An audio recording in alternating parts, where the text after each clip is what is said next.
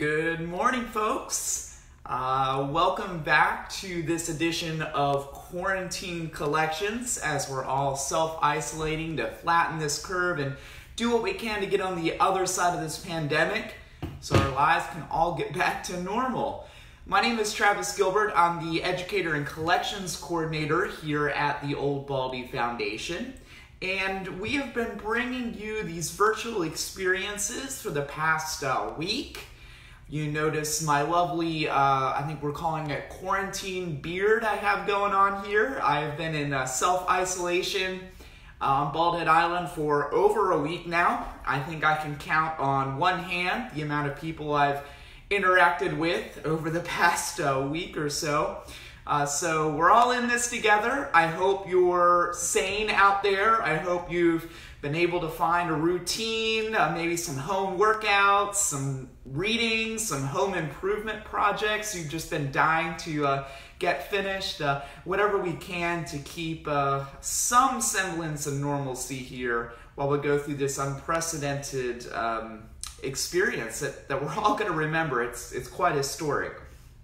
Well, today for this Quarantine Collections, I thought I would bring out one of my favorite oral histories that we have in our archives. So you might ask, what is an oral history? We've discussed previously or last week what a primary source is, that first-person account, someone who was alive and experienced that historical event and actually wrote it down for us historians later on in the future to read and to learn. Well, we also learned about what secondary sources are. Books. Folks who, like Ethel Herring, was not there, did not experience the historical events firsthand, but she is writing about those historical events from those primary sources. So that's a secondary source. Well, an oral history is basically a recording. It's kind of like a primary source in the sense that you are interviewing somebody that experienced those historical events, and you are eventually going to transcribe that interview so historians later on can read that interview and learn about that historical event. So in a sense, oral histories are the oldest form of history.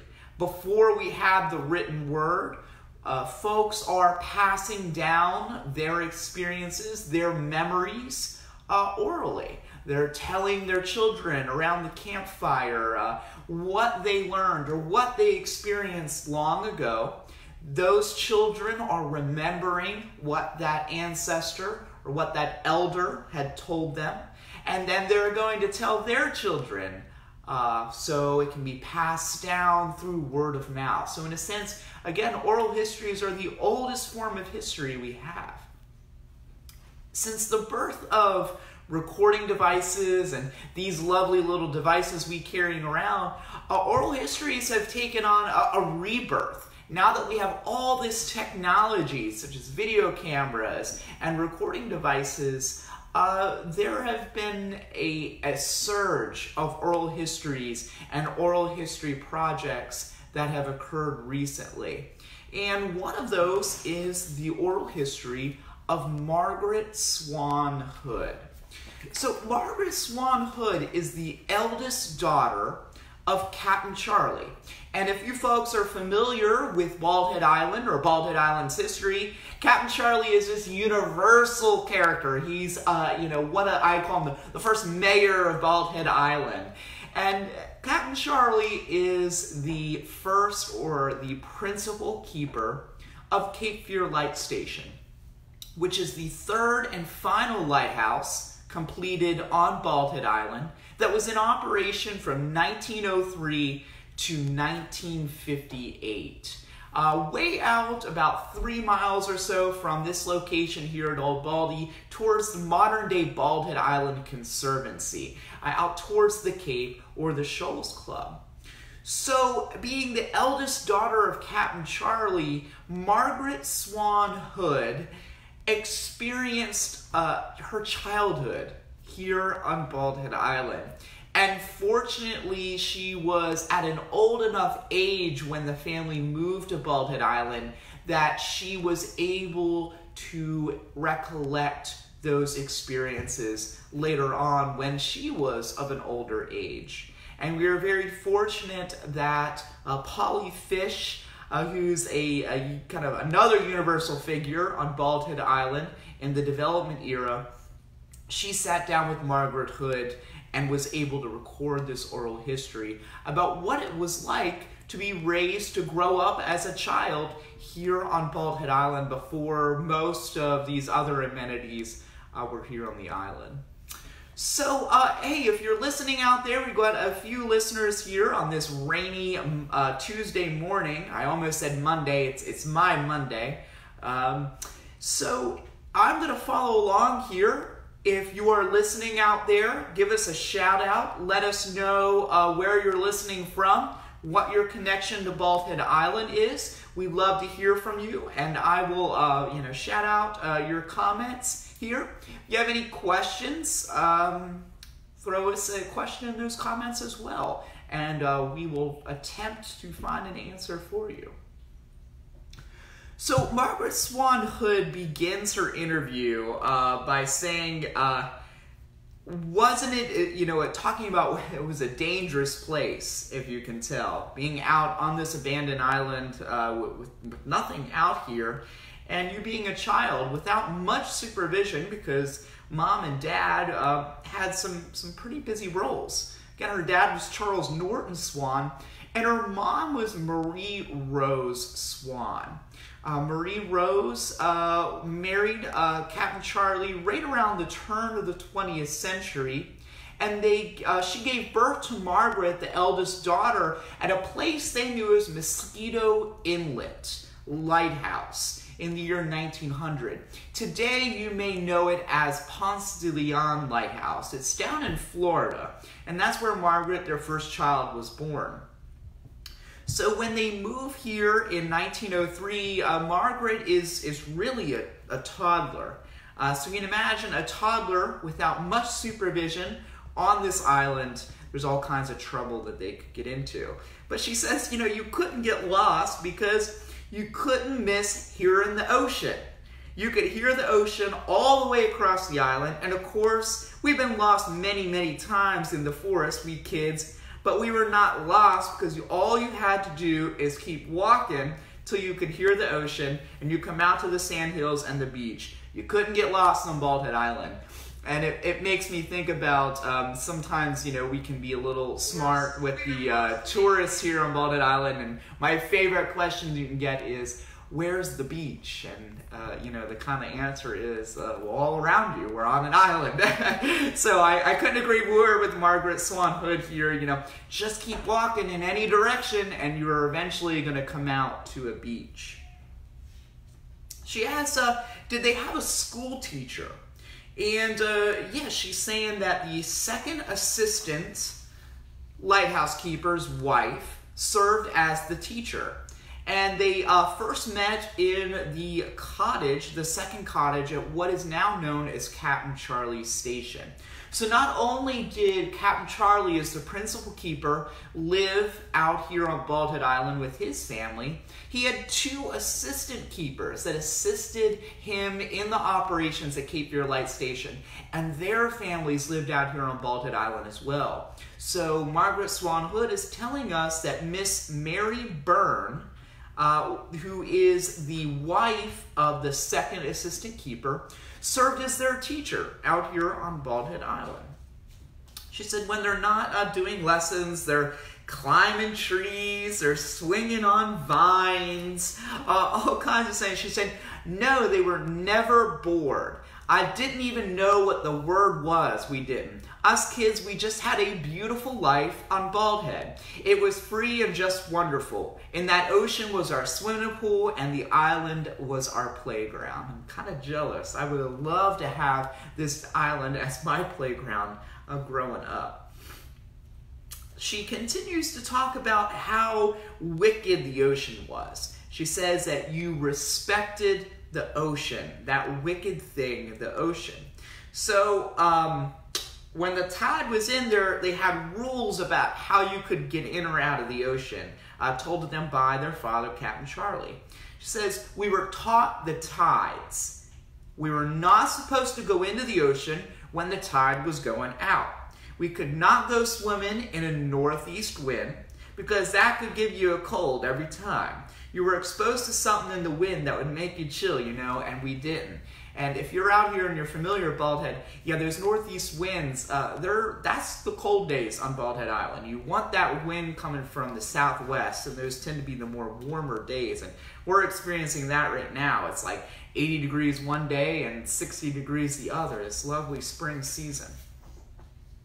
So there's all kinds of other mischievous things they did. They would go up and down the creeks on these boats. So you had the lighthouse boats, and then you had the Coast Guard boats. And how they got on and off of Bald Head Island before our lovely ferry system and a marina is they would access these saltwater marshes, or those creeks on the northern perimeter of Bald Head Island. So it seems like they very much enjoyed getting ferried back and forth from Southport or up and down the creeks just for fun on all those boats.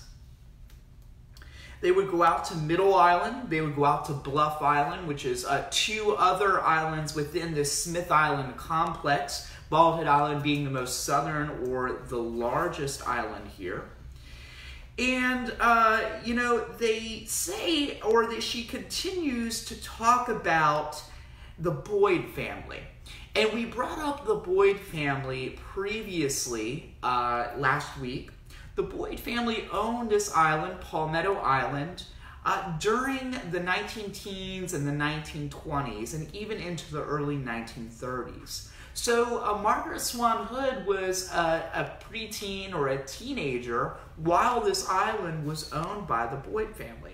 So she remembers when Thomas Franklin Boyd renamed Bald Head Island into Palmetto Island.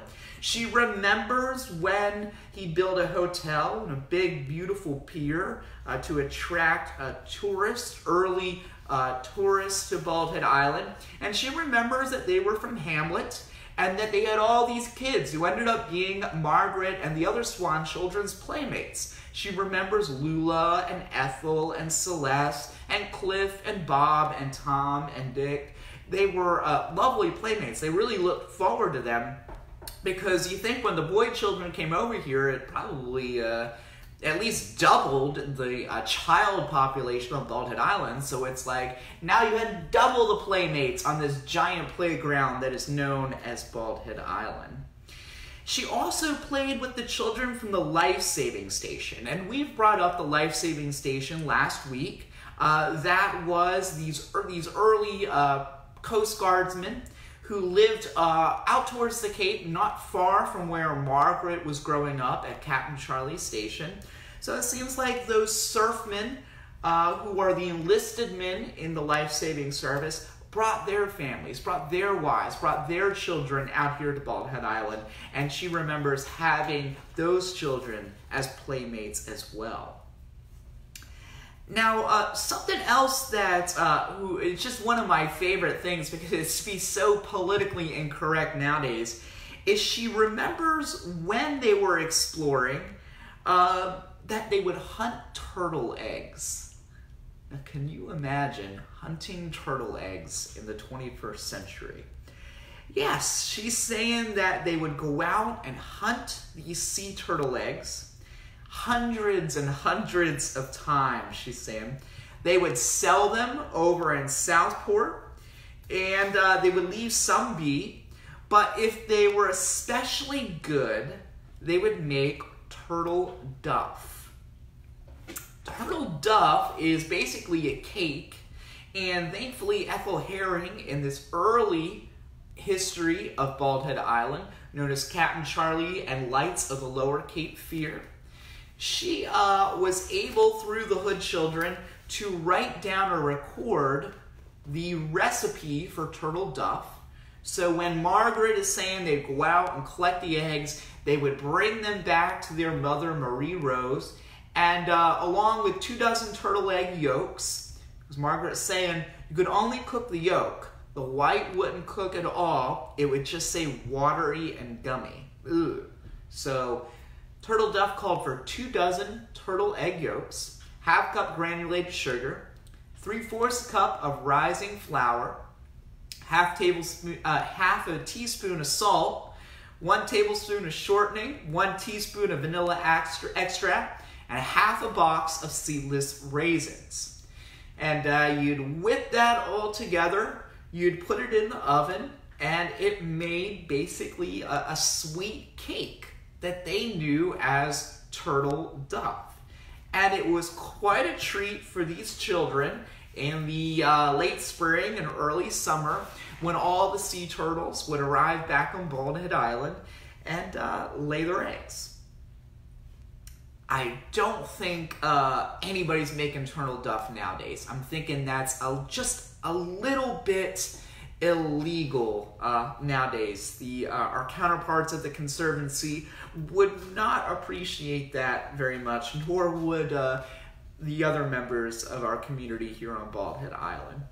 She says that sometimes they would ride them. They would ride the sea turtles when they came up onto the beach. She says they could lift an enormous amount of weight when you think that they're just toddlers. And she said, no, we'd stand right up on the back of them because they were so flat. A turtle is flat backed. And when we were kids, we just stepped right up onto them and they'd carry us off. We loved them. We had them named and everything else.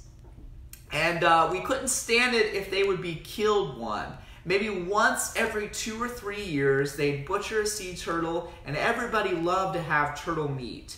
She says the kids cried and raised all kind of Cain, but every now and then they'd get some nice turtle soup. So seems like they grew pretty attached to those sea turtles, just as our community now grows attached to these sea turtles.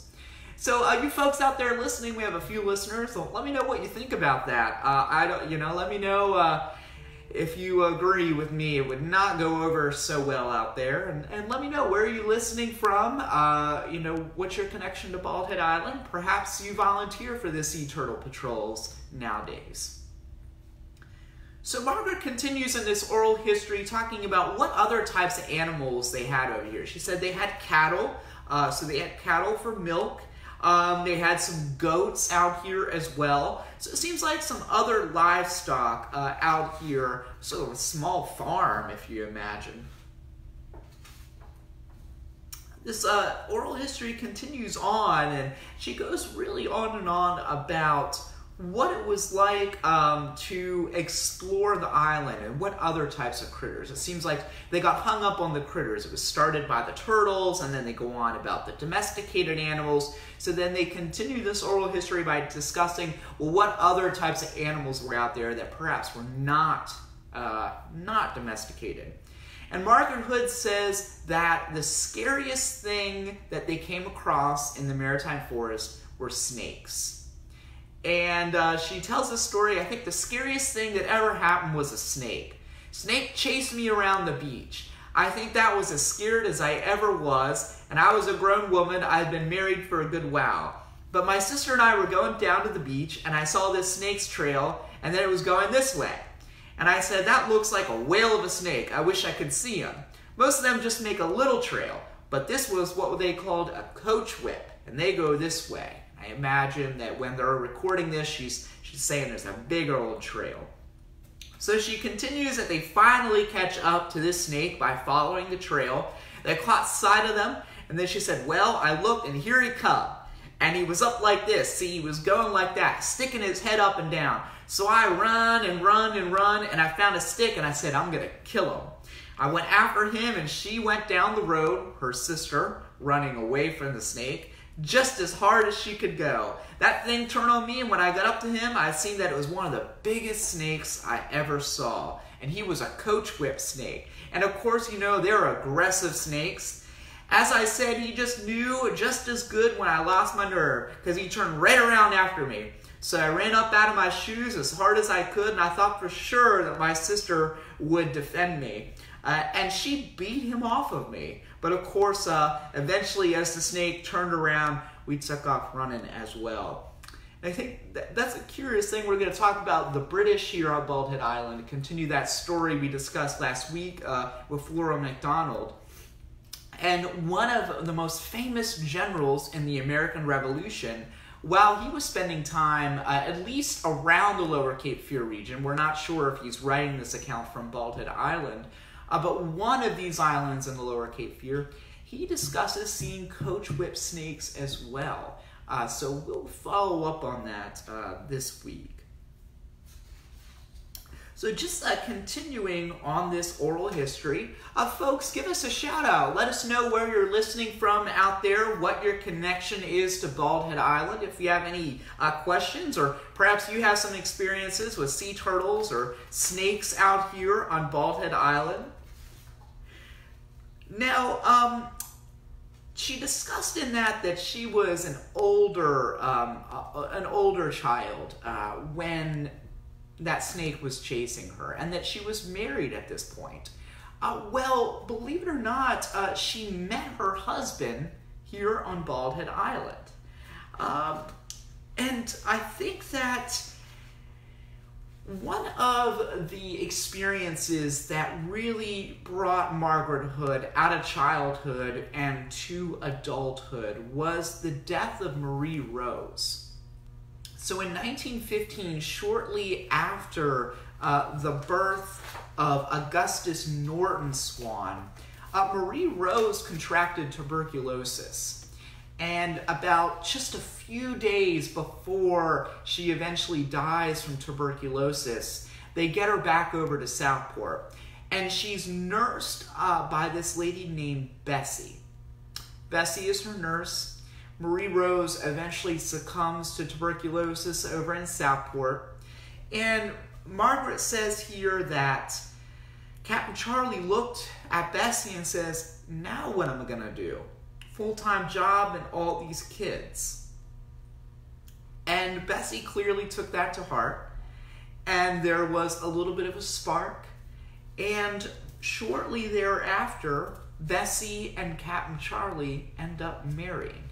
Again, Bessie being his late wife's nurse. And they're going to have 3 more children.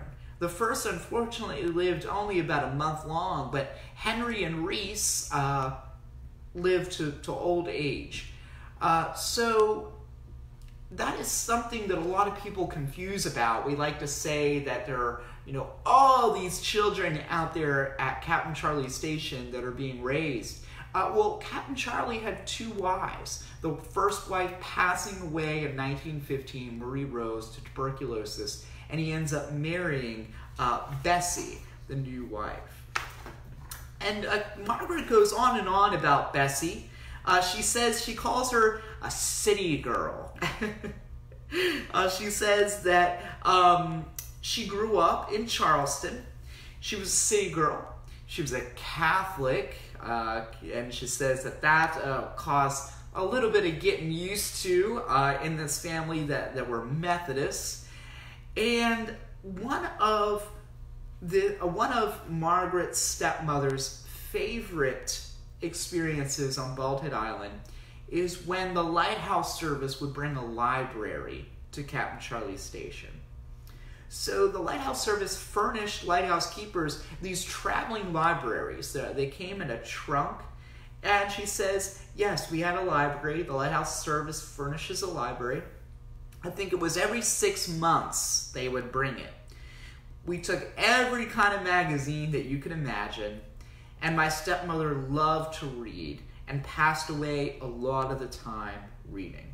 She says she didn't sew, she wasn't the best cook, she could not make a sampler, which was a type of sewing exercise, but she loved to read. And she says, oh yeah, my mother's mother used to stay with us a lot, and she taught me how to sew, so it would be her step-grandmother. But they were all Charleston ladies. You can imagine trying to assimilate from Charleston or an urban area moving to Bald Head Island. It would take a little bit of getting used to, that's for sure. Next, she brings up old Baldy.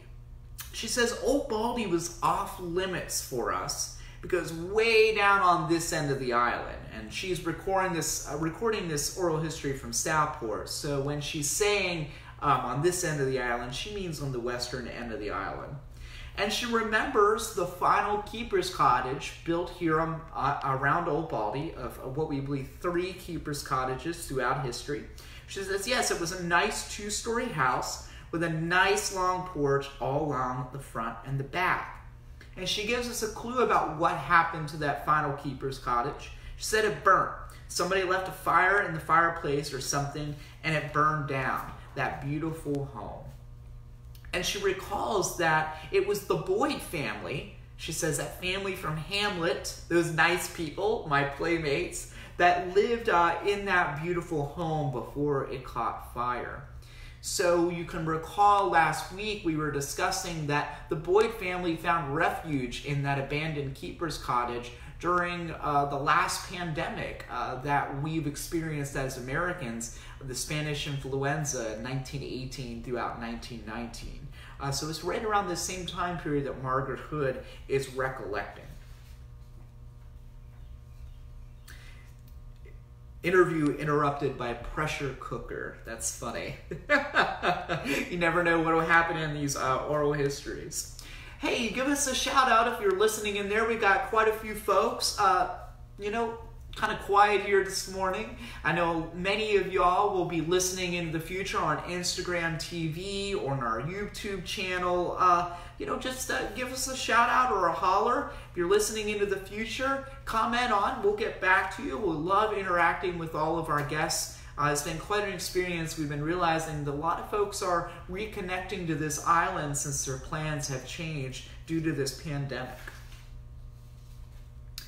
Now, we discussed, so Margaret Hood, she becomes an adult, really. She's about 15 years old when her mother dies, and her stepmother joins the family, and that's her initiation into maturity or adulthood. She really kind of becomes more of a mother figure in her late teens rather than a child, helping raise all these children. Mike, good morning, Travis. Enjoy your history lessons from Irwin, North Carolina. Well, hey, Mike, thanks for listening. We appreciate you joining in. Mike, what's your connection to Bald Island? We're very curious about that.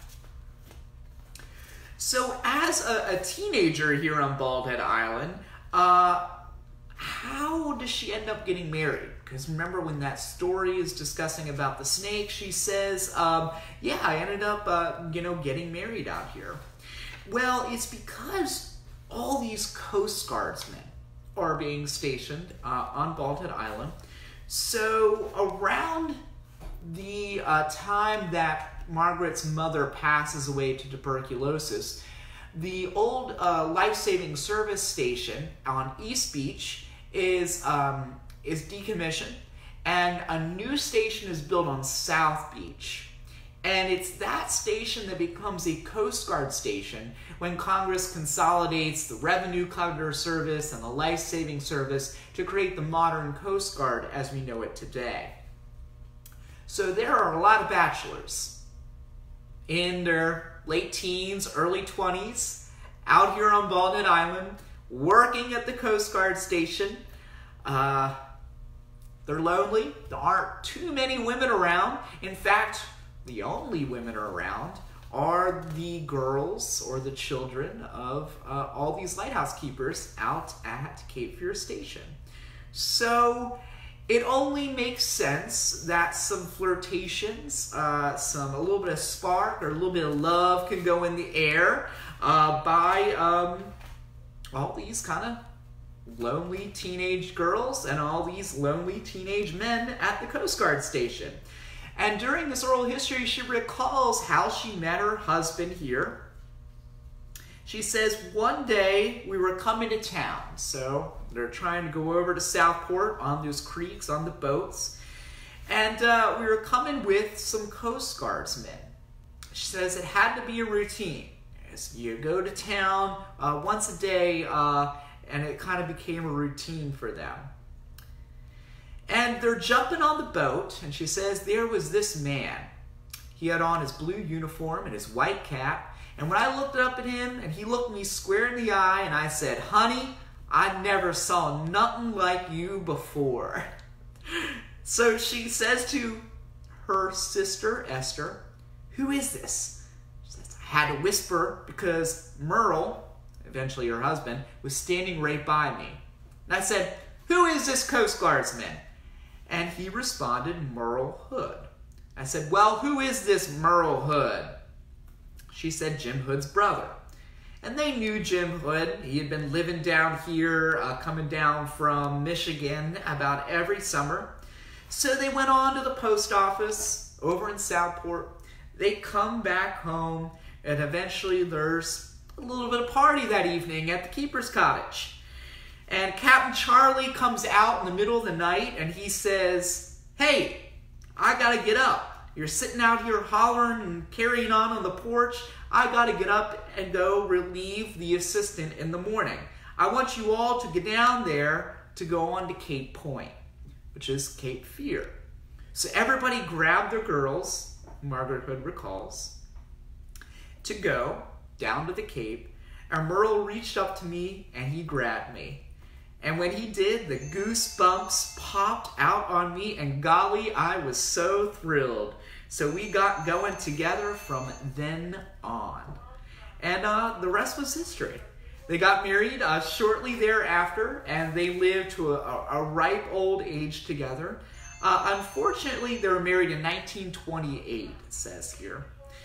I think I want to end this by one of the last things that Margaret Hood says in this oral history. She says that Bald Head Island was the sweetest part of my life. And it brought me joy, it brought me a wonderful childhood, and most importantly, it brought me the love of my life. And Margaret Hood, she lived in this area. Merle made a career out of the Coast Guard. So it brought them all across the United States. Eventually it took them to the West Coast. But they eventually come back to Southport. And if it weren't raining, I would have gone to our archives, a separate facility kind of across the island, and when I would have brought the original. Unfortunately, I cannot because we don't want to damage that valuable newspaper clipping. But I just want to show you that in 1994, Margaret Hood is here on Bald Head Island, you notice, with a walker. She is here on the lighthouse grounds visiting her childhood over here, recollecting for the Old Baldy Foundation with a walker.